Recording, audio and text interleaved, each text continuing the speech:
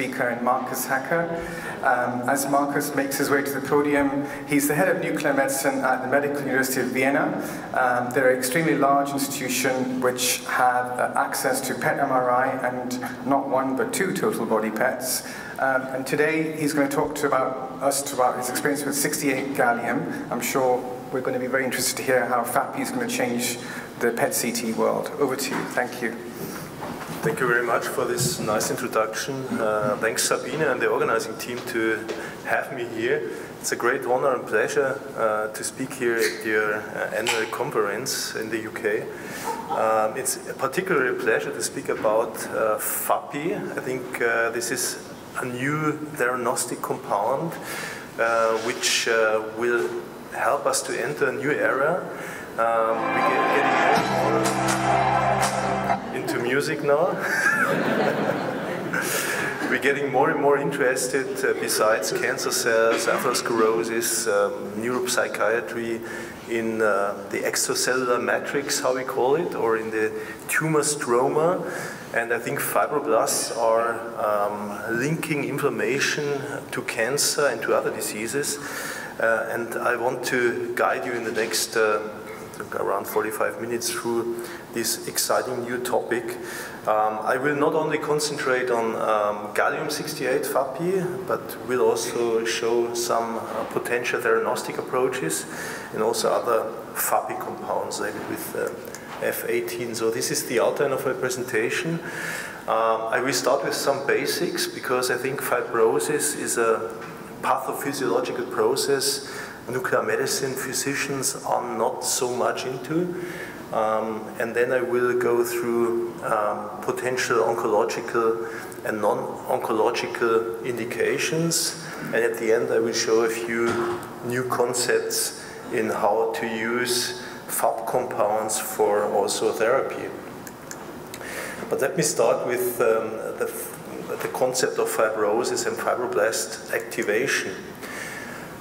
So, very generally spoken, there are perturbations, injuries, like acute injuries, but also chronic inflammation, autoimmune disease, or genetic disorders that have the ability to activate, obviously, the immune system via chemokines, cytokines, change the extracellular matrix, and the body, the human body, our organism is able to reduce or remove that stimuli, and that leads to a regression of these alterations. If the inflammatory stimulation continues, then this process of fibroblast activation is initiated, and this can lead to fibrosis in different major organs, and this kind of fibrosis diagnosis is not so much, or was historically not so much a domain of nuclear medicine. There is techniques like MRI or elastography where we can diagnose fibrosis better, but now I think with the new compounds we are able to contribute in that field. And you know, fibrosis is of course something that is hard to treat, and it terminates diseases of liver, kidney, lung, heart, just to name the most obvious organs. Fibrosis is also related to tumor growth, and I will show you some examples on that afterwards.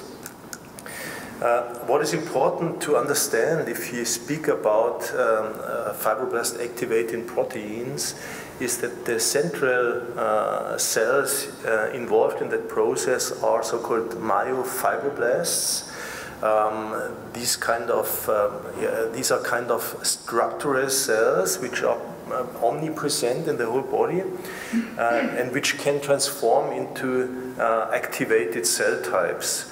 What we image if you use FAP compounds is only the activated cell types, and this is the reason why we have a very low background signal. I will show you examples on that. the function of the myofibroblast, if they get activated through the immune system or other stimuli, is immunomodulation. So fibroblasts are able to remove inflammatory processes, but also to strengthen these processes. And the target here is mostly macrophages and lymphocytes. Fibroblasts are also engaged in angiogenetic processes, and this is most obvious, of course, also in scar formation and fibrosis generation. In the tumor setting, fibroblasts can stimulate tumor growth, tumor progression, metastasis generation, and it contributes also to the transformation of cell type, stem cells, epithelial cells into mesenchymal cells and cancer cells. So a very central class of cells we are targeting. And how are we targeting? So if you look at the surface of fibroblasts, there can be receptors and proteins activated by these inflammatory stimuli. One of these is the integrin receptor with its different subtypes. Most of you are aware of that probably, because there have been already 10 years ago, 20 years ago, radiopharmaceuticals for PET invented, particularly for alpha V beta 3 integrins, but there are also other traces. There are also the PDGF receptor expressed in stellate cells. What we want to talk about today is this little protein, a transmembrane protein with a large extracellular domain, and this is exactly the target which we aim for by the use of FAPI, PET, or therapeutic FAPI compounds. You can use antibodies, peptides, there are inhibitors, also cold drugs available, targeting exactly this protein, which is only expressed on the surface in the case of activation of these type of cells, fibroblasts. This is an overview of radiopharmaceuticals that are available, and you see here all in all, and this is a review of 2022, I really can recommend, a very nice overview. At that time, 294 studies were published on the topic of FAPI PET imaging.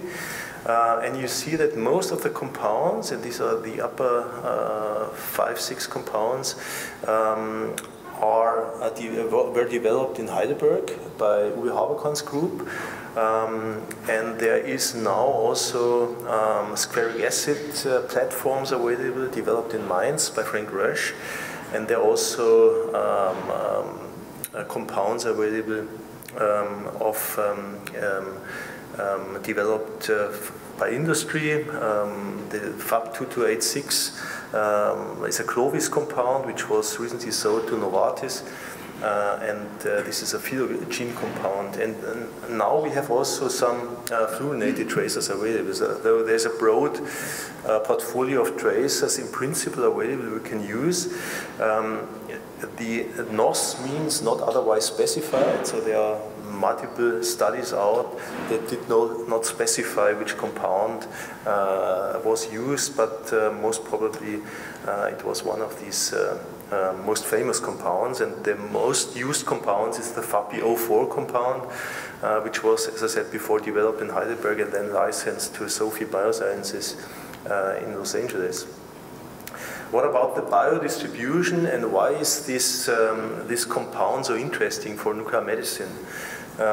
So what you can appreciate in comparing with FDG PET is that there is, of course, lower background in the brain, so the brain is empty, if you wish, but particularly also in the liver and here in this pharyngeal mucosa area, we have nearly no background, and also other organs like the colon, bone marrow, spleen, but also the heart, which is always, it's an issue in FDG imaging, do not show really massive uptake in FAPI PET. So the contrast is very high if it comes to detection of, for example, cancer lesions, but also the detection of local processes in certain organs. The only what they have in common, both tracers, is the excretion via the kidneys into the bladder. This is true for both tracers, FDG and FAPI PET tracers. So a very interesting new compound which we can use for visualizing and quantifying activated fibroblasts. And this is what we are doing. So coming to oncological indications, we have to understand that what we are imaging is not the cancer cell. So we are imaging, again, activated fibroblasts. So the topic here is the tumor stroma.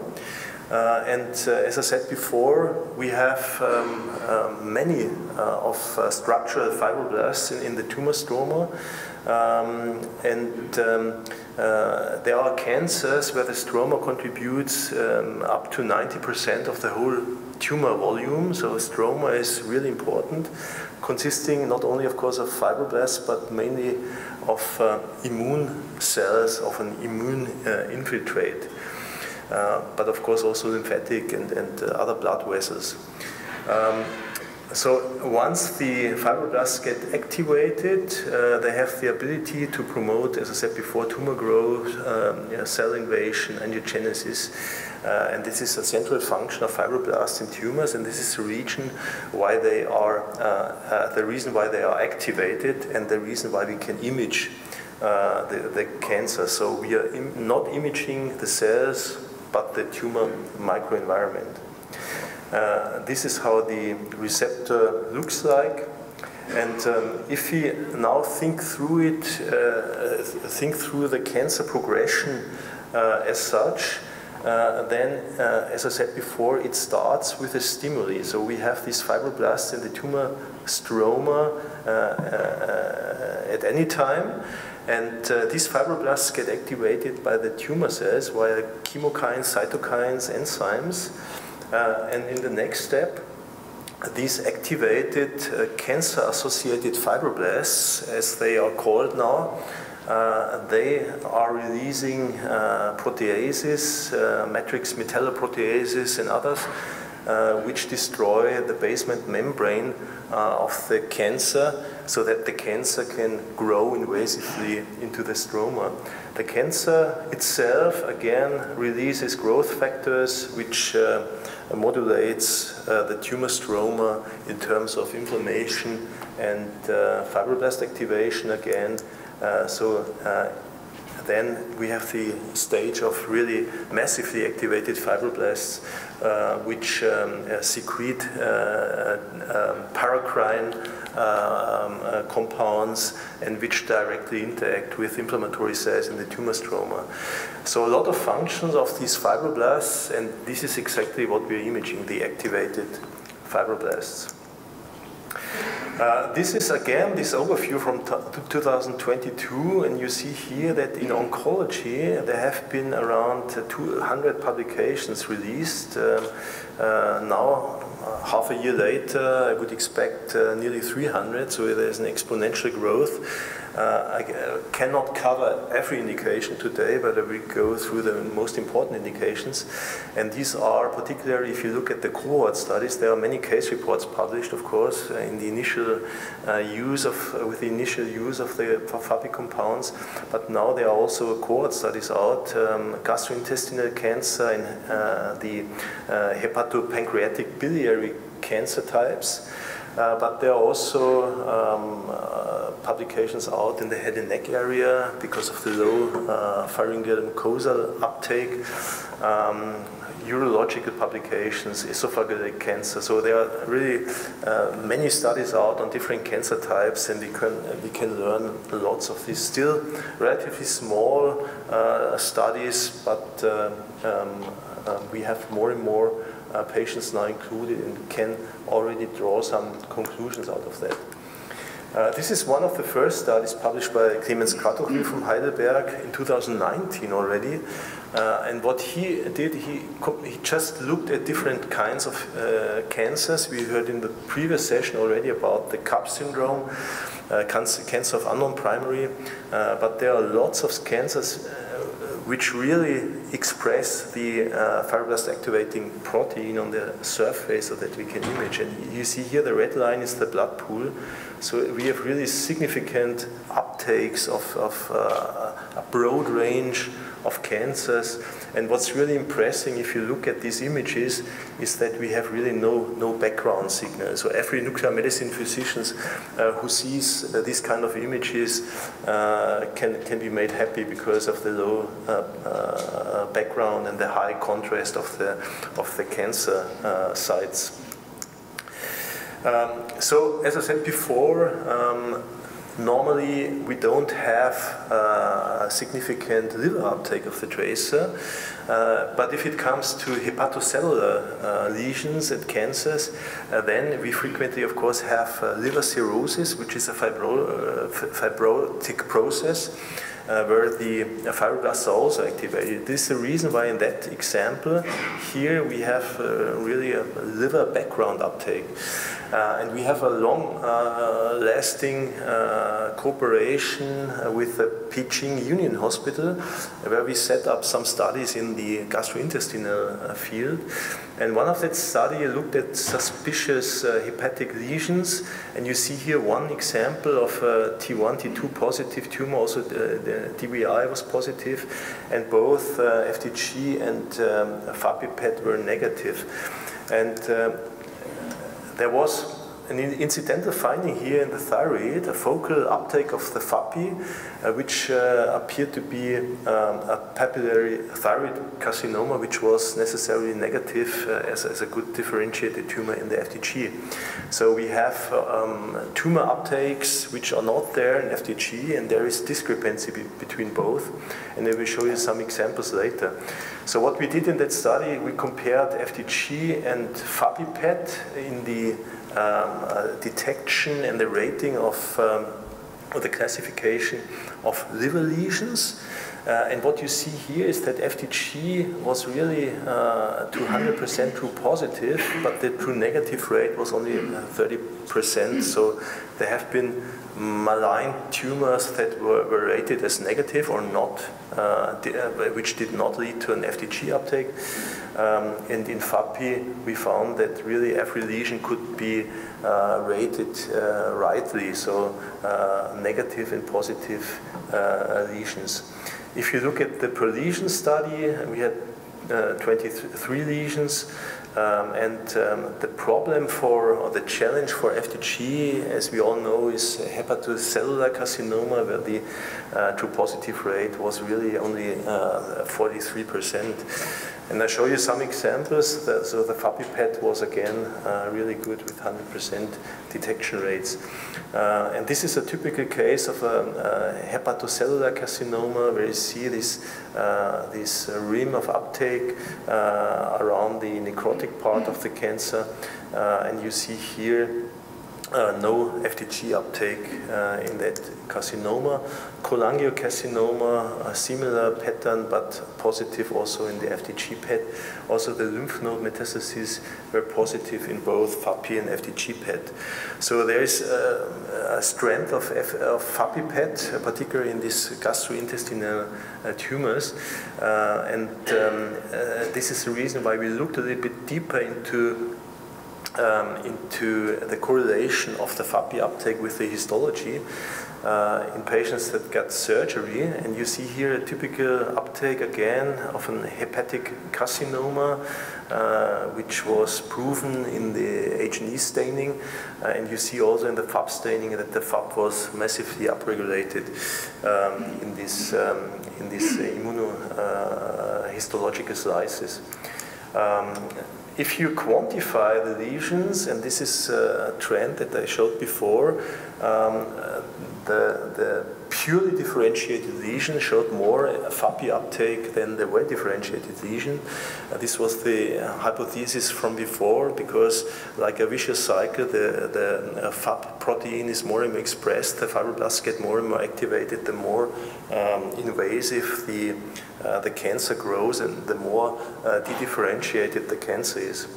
And we looked at the same in pancreatic ductal adenocarcinoma, and you see here well-differentiated, moderately and purely differentiated, again the HE staining and the FAP expression, and you see that with increasing FAP expression and with increasing de-differentiation, the FAP uptake gets higher, and you can quantify this. So this is immunohistochemistry and the FAP uptake, and there is a nice correlation between the FAP uptake and the proportion of FAP-positive cells, and the area under the curve reaches 0.90 for differentiating between purely and well and moderately differentiated pancreatic adenocarcinoma. So we can use this not only for cancer detection, but also for cancer classification, potentially.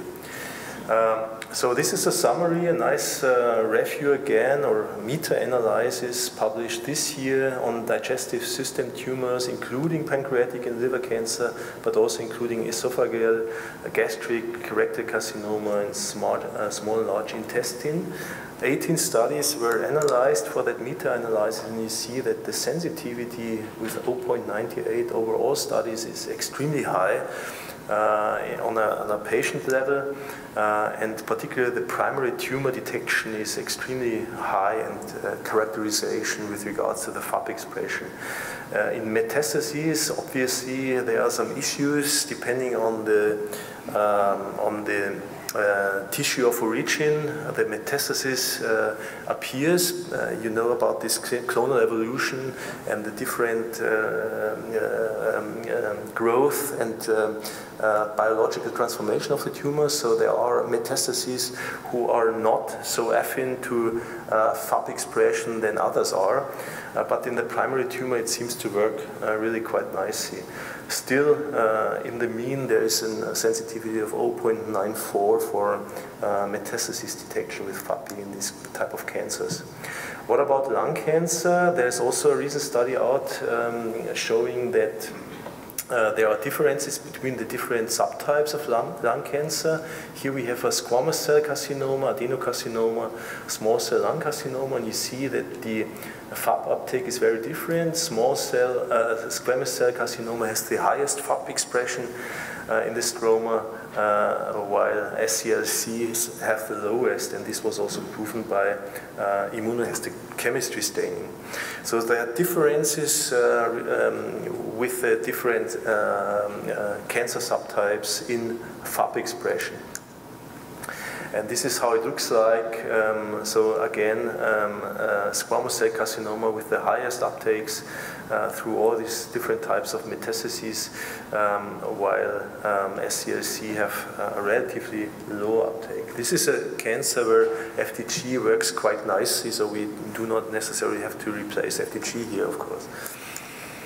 Then I want to show you thyroid cancer. There is also a work, because I come on that back on that later with regards to theranostic approaches. So what this group did, and this was a study published in Radiology last year, they looked at metastatic thyroid cancer, hormone sensitive and hormone refractory mixed. And they compared FDG and FAPI PET, and what they found is that FAPI PET was superior or equal in most of the in most of the patients, and there were only some, let's say, lymph nodes which were better detected with FDG. So there could be another indication, and particularly in reflection of potential diagnostic approaches. I will show you later. This is examples, and what you see is that in metastatic thyroid cancer, the FAP expression is nearly always higher than the FDG expression, and you have examples like here, patient number 17, where lesions were detected that were not detected in FDG. So also potential advantages of FAPI over FDG alone. So now I come to, from my point of view, even more interesting topic, and this is non-malignant diseases, because as I showed you before, fibrotic diseases is a major challenge for medicine, and there are more and more treatments available, anti-inflammatory but also anti-fibrotic treatments, and the hope is that we can, by the use of FAP compounds,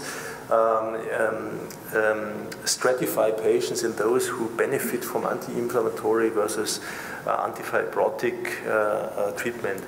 And I will show you some examples on that. So this is again back the review of van der Hoeven, which I cited before.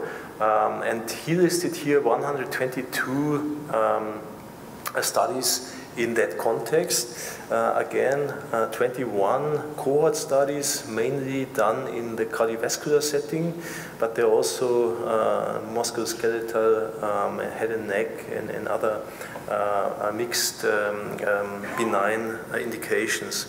And I will go a little bit through it. So one is infarcted myocardium. This is obvious because, you know, after myocardial infarction, people developing a scar tissue, which decreases the left ventricular function and leads to heart failure. So this is, of course, of very high interest to detect stages and to characterize the tissue with regards to potential therapeutic targets. We have to reflect, first of all, what are the phases after myocardial infarction, so after occlusion of a coronary artery. There is a local necrosis if the patient cannot be revascularized in time. And this necrosis leads to the release of so-called DAMs, damage-associated molecular patterns, which is mainly recoupment of inflammatory cells that migrate into the myocardium, and these cells again stimulate the fibroblasts. The fibroblasts are transformed and are particularly active in the proliferation phase, which is around 3 days to 14 days after myocardial infarction. And if the problem cannot be resolved in that time, then it comes to really fibrosis and scar formation, which is not the ideal endpoint, as I said before, because of the decline of the left ventricular function. There are nice studies out in the preclinical setting. This is a study from Wolfgang Weber's group in Munich. And what they showed is that there is indeed around day 6, 7, there's the highest FAPI uptake. So this is within this proliferation phase. Here's a comparison with FDG. So the inflammation goes down early after day 3, and it comes to this FAP activation in the formation of the extracellular matrix with the generation of fibrosis and scar tissue.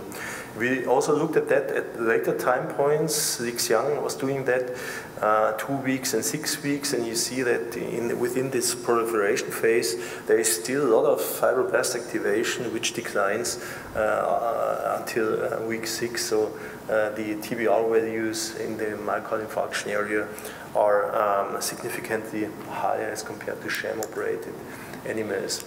Another interesting indication is cardiac amyloidosis. So most of you are interested in ATTR, so transthyretin amyloidosis, because we can image these with bone SPECT, or bone scans, let's say. A challenge for diagnostic always is the light chain cardiac amyloidosis, because patients come too late and they have already heart failures, and it's very difficult to treat these patients. They have a very bad prognosis. So of course we try to reach this patient earlier, and fibroblast activation is a stage that still can be treated.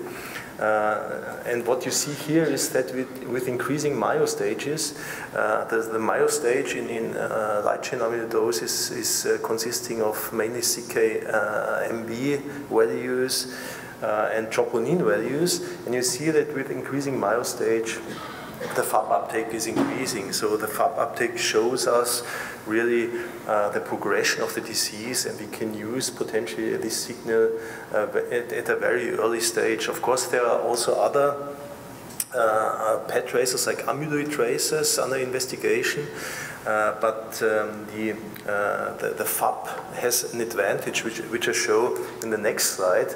Just to continue with that here, so FAP uptake is nicely correlated to proBNP uptake, extracellular volume measured by MRI, and the left ventricular end systolic volumes. So all parameters for the left ventricular heart function.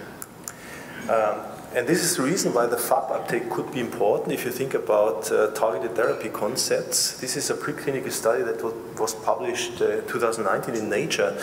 And what they did is they worked with the artificial fibrosis model. You see here in red, they initiated fibrosis through toxic drugs they injected into the animals. And then they used FAP-directed CAR T cells to treat the fibrosis. So these modified T cells, CAR T cells, are targeting the FAP expression in the myocardium. And this is the reason why the FAP expression, which we can diagnose in vivo in the living body, could be of major interest in the future. This is, of course, not only true for heart diseases, but also for potential other diseases like FAP-directed CAR T-cell treatment in different oncological diseases. So this is what we should have in mind, that FAP is not only detecting tumors, but also characterizing tumors, and can visualize and quantify the FAP expression in stroma. There's, of course, also, this is a study we did, again, together with the colleagues of the Peking Union Hospital. This is FAP activation in atherosclerosis. Again, FAP04 was used here. And you see that, indeed, we can image in the large arteries the FAP expression. We have to understand exactly what this is. You know, with progressing atherosclerosis, it comes to stiffness of the arteries, fibrosis processes in the arterial walls, and calcification. And the fibroblast activation might be an early stage for this, initiating these processes. And you see here that it's inversely correlated with both Hounsfield units and degree of calcification. This is a very similar pattern we know from FDG, for example. If you look at inflammation, the more calcification you have, the less inflammation you have. So this is in line with what we know from FDG studies, for example. So could be a potential new target for detecting early stages of fibrosing atherosclerosis in the large arteries.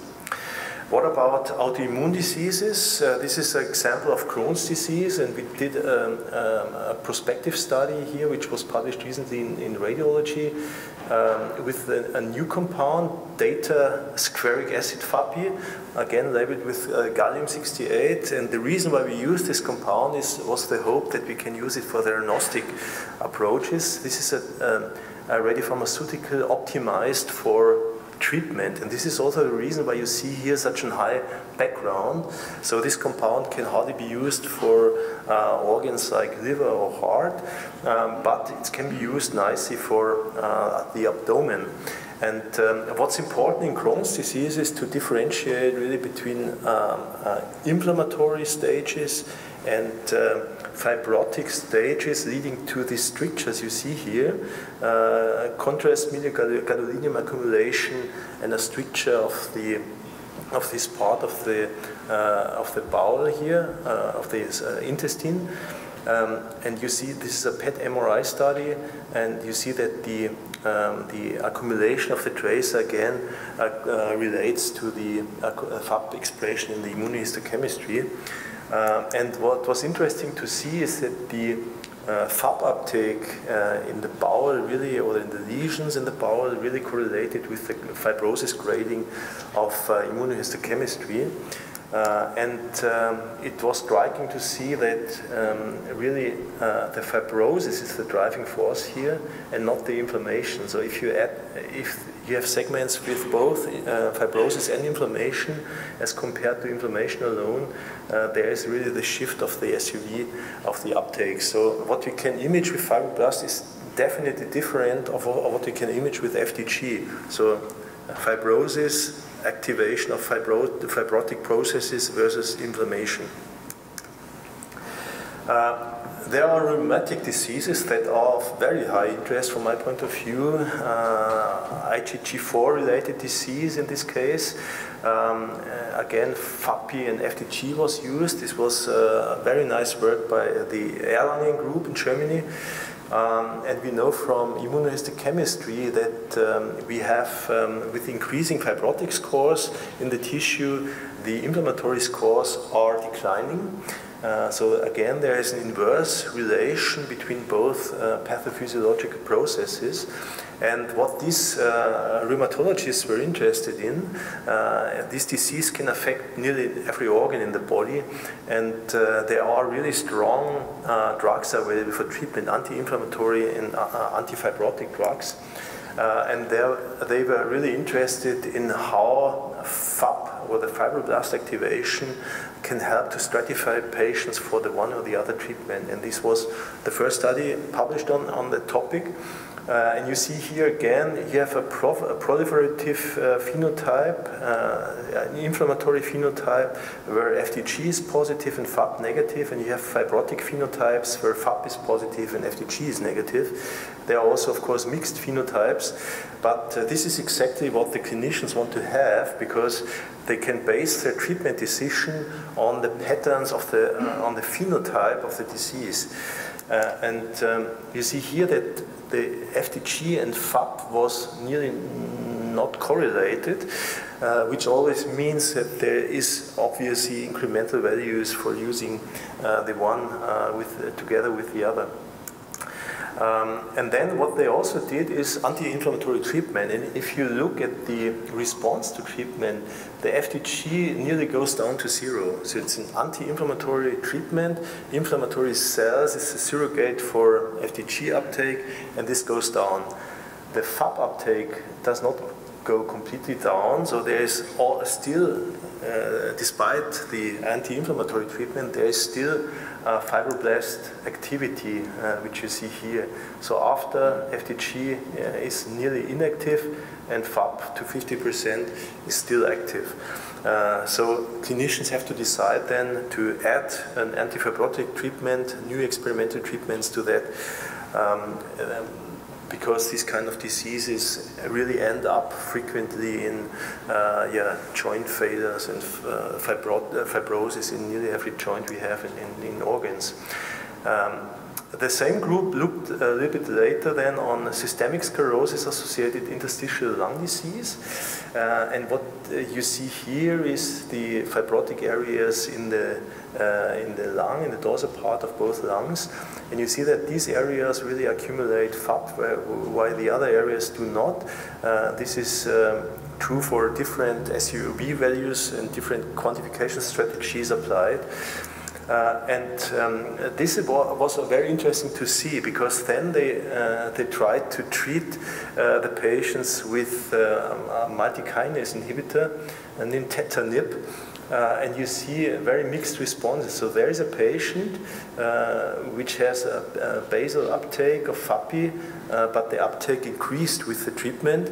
And here's another patient with a basal uptake where the uptake declines. So we cannot really still predict which patient responds to which medication, but I'm sure this very strong group from Erlangen will set up prospective studies with prospective intervention studies to find out how FAP and FAPI imaging can help in these regards. I will not talk about treating this kind of diseases, which would be my favorite treatment. So using lutetium FAP compounds, for example, to treat this fibroblast activity, because there is no published experience on that. But I will later speak on other kinds of treatments, which we call, of course, theranostics, link PET imaging with potential treatment. So there are also some studies out, 11 studies with different compounds. Of course, mainly the Heidelberg compounds. FAPI 46 is a modified compound optimized for treatment. And we have some studies on also deuterastearic acid compound. To summarize all these studies, the contact time and the effects on the tumor because of the stroma binding sites is still relatively low, and the doses we can achieve at the tumor are still relatively limited. And this is the reason why there was not yet a breakthrough made.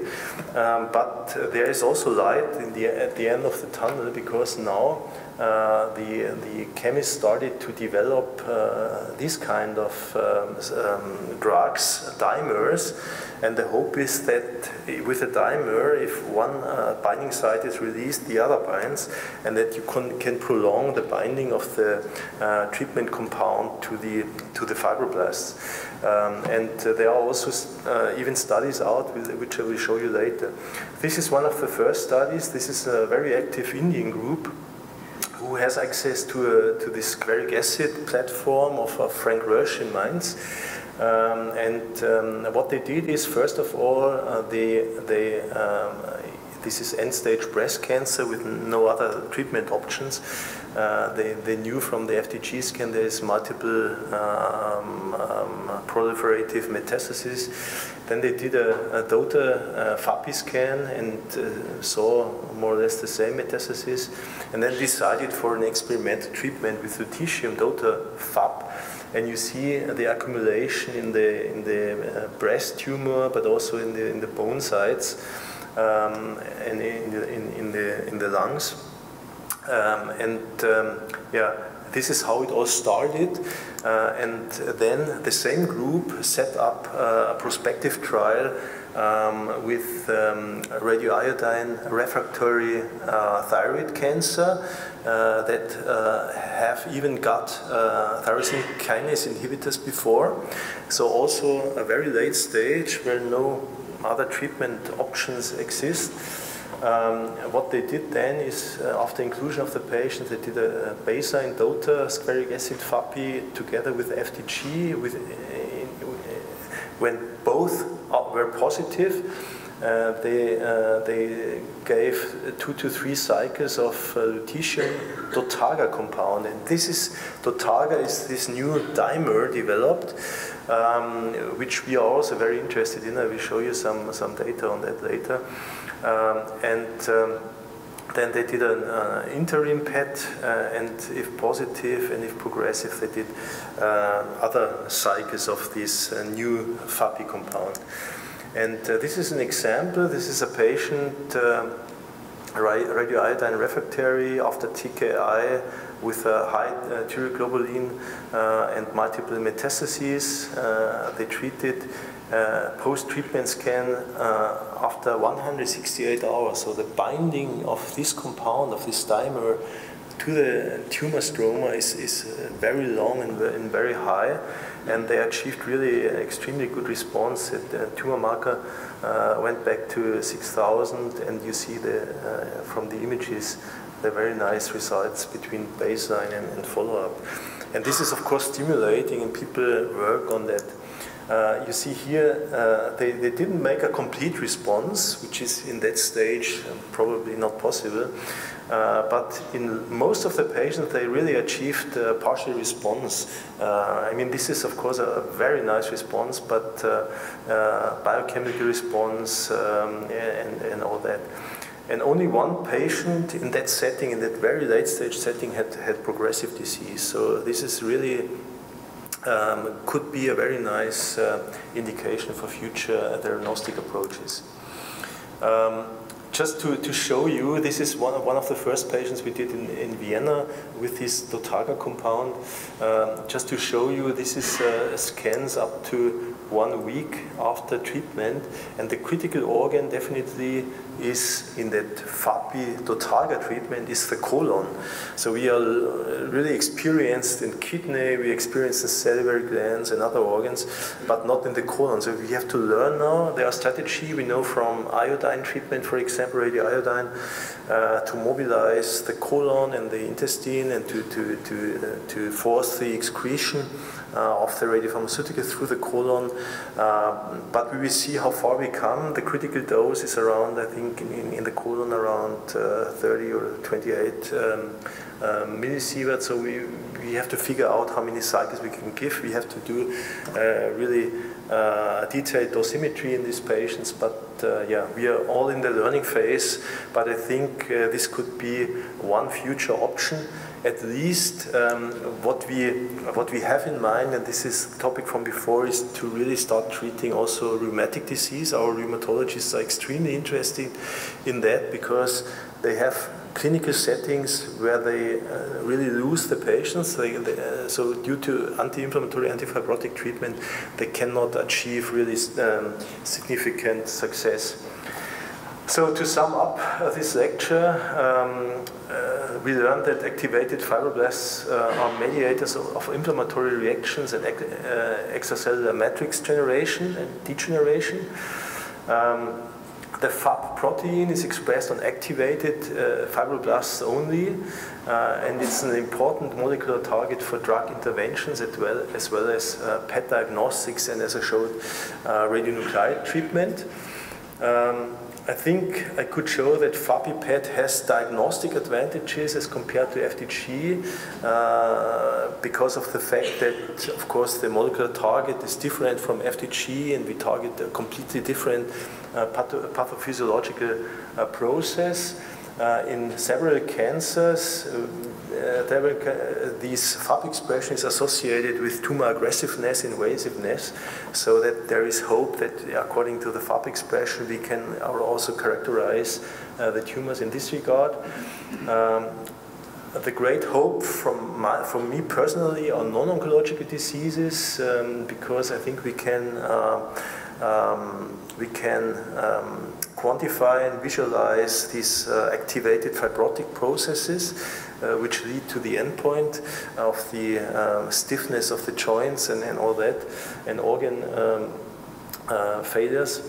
And I think the radionuclide therapy is getting more and more promising with the dimers and new compounds developed. And I think there is a new also diagnostic approach available for both oncological and non-oncological diseases. With that, I'm through my topic, and I hope you enjoyed it. Thank you very much for your attention.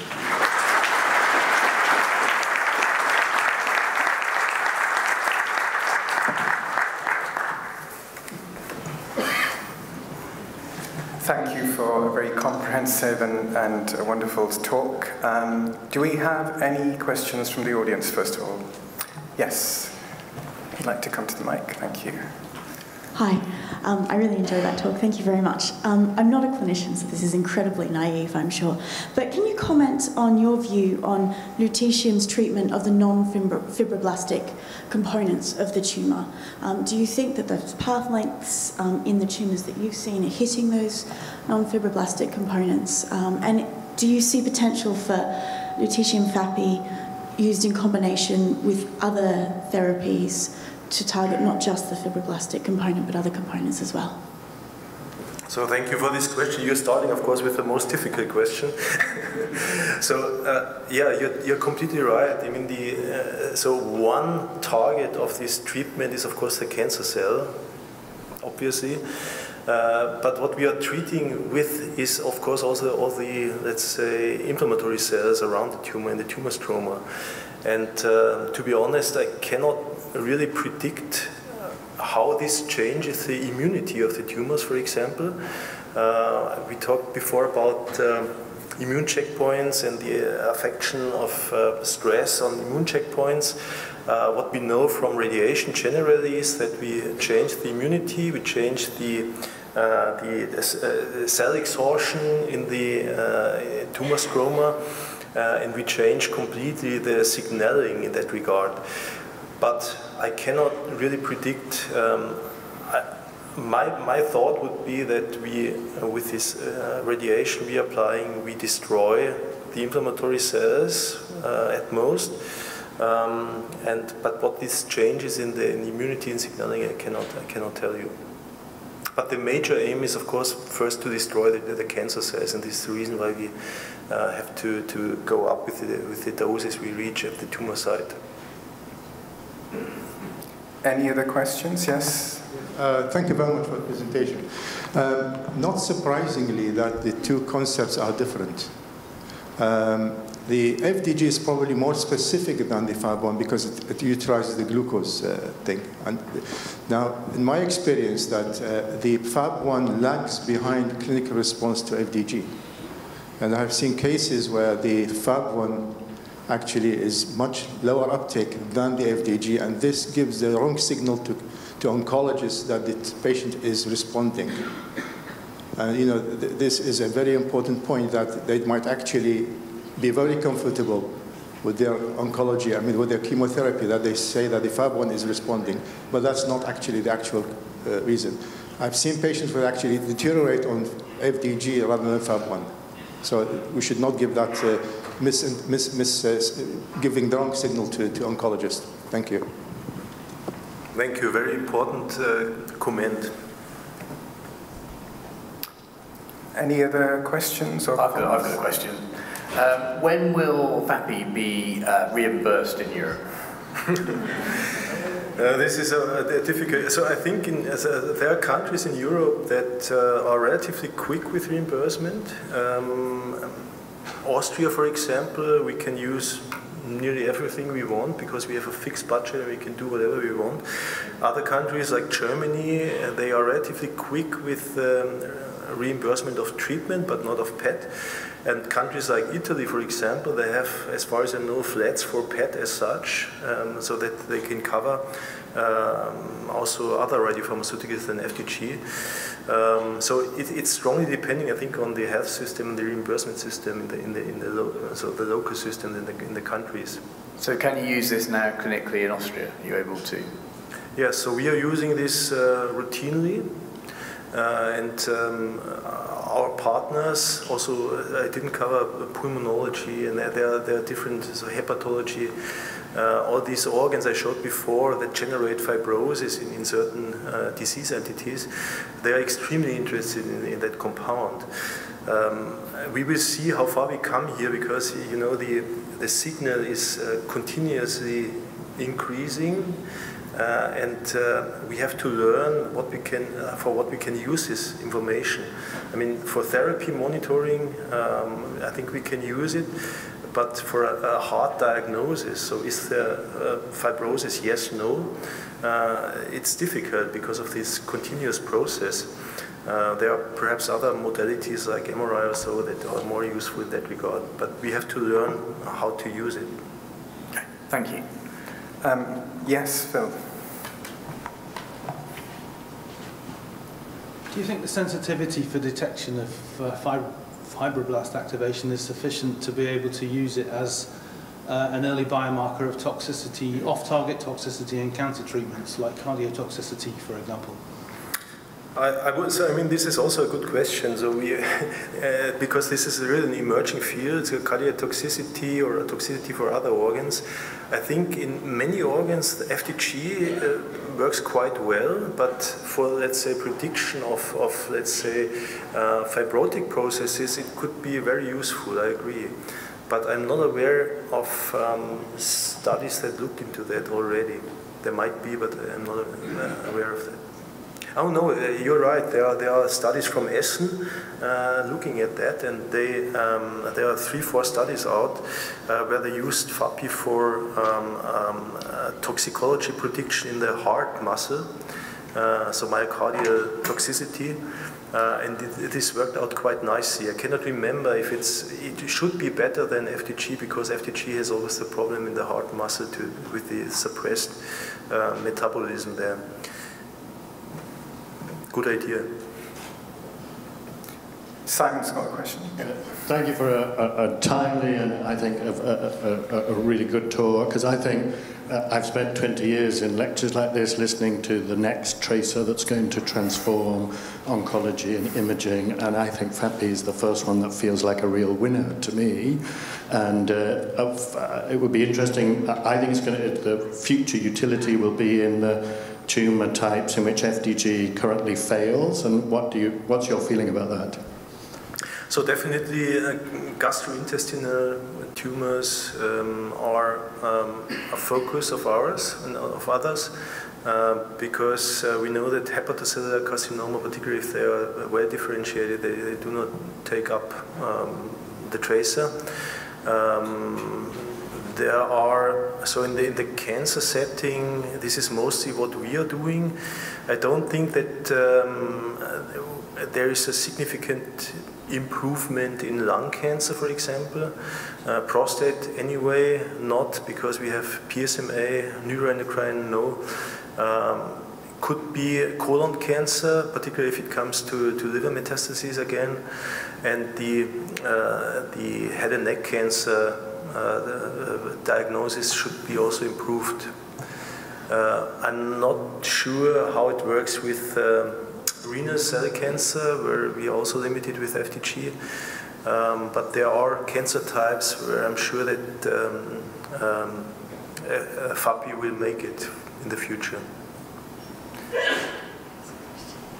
Thank you for excellent talk. I'm asking a question slightly from cardiology point of view. So, cardiac MRI looks at the fibrosis process, and, it's the best way of looking at myocardial infarction now. How does it compare with FAPI? So do you think you can see that earlier with FAPI, because structure and function, structure changes later, function changes first? So that's one thing. Second question is about perfusion. Often when we do FDG imaging, you cannot tell of a patient who has got ischemic heart disease. FDG gets taken up in those patients, and so you cannot differentiate between ischemia and inflammation. Do you think FAPI would be a game changer here? Thank you. So, very good questions. First of all, I mean, MRI, and this is always a good promotional strategy, that they are imaging fibrosis, which in fact they are not doing. They are imaging the extracellular volume, if you wish, the leakage, which is closely associated, of course, with fibrosis. But I think the surrogate and the molecular target is completely different, and I'm pretty sure that we can add to all these difficult diseases in the heart muscle by the use of FAP compounds. We have to learn the difference. What I showed before, our studies in the light chain amyloidosis setting, there both were quite nicely related, I must say. I would assume that the earlier the earlier in the disease process we can provide the images, the more we find the differences between both. And the second, yeah, of course, I mean, myocardial inflammation with FDG is complicated. We have to change metabolism, suppress glucose uptake. We have to prepare the patients properly, and this is always a challenge. So we would wish to have other compounds to do that. We will have to learn what's the difference between, let's say, the very early inflammatory stage and the little bit later activation of the fibroblasts. So if it's early enough to intervene based on the FAP decision, or if it's already too late, we have to learn. But in the theory, in the cascade of the pathophysiology processes, the FAP activation is later than the inflammation. And this is always then the question, what we are looking for and what treatment options we have. I'd just like to make a comment. I think in terms of reimbursement and cost effectiveness, I think patient selection for cancer is going to be important, especially multimodal therapy when you're combining it with checkpoint inhibitor immunotherapy. I think FAPI would potentially help you select patients for a combination of immune checkpoint immunotherapy and targeted molecular radiotherapy, not only for selecting patients, but for response assessment also. So that could be a good use case. With that, I'd like to thank you again, and as a token of our appreciation, Rich is going to present you a little certificate for giving our plenary lecture today.